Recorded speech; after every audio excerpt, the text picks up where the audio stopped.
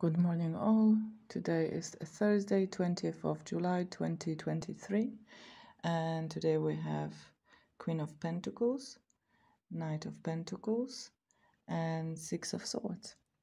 Queen of Pentacles that represents a nurturing and practical individual. She's associated with abundance, material security, and a strong connection to nature.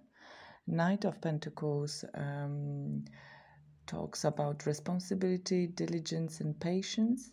And Six of Swords often signifies a period of transition or a journey away from challenging situations.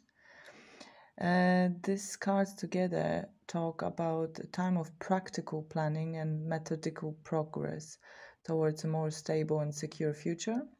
The Queen of Pentacles brings nurturing energy, indicating that you or someone around you is acting as a source of support and care during this period.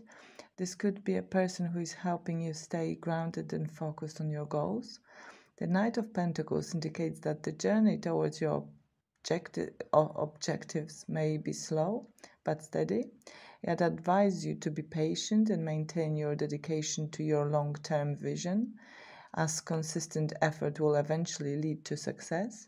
And the Six of Swords reinforce the idea that you are leaving behind troubles or challenges, and this combination suggests that you have taken the necessary steps to move away from a difficult situation, and now you're on the path to more peaceful and positive future.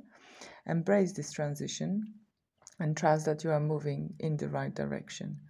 Overall, this combination encourages you to continue nurturing your goals, stay committed to your plans, and believe in the positive changes coming your way.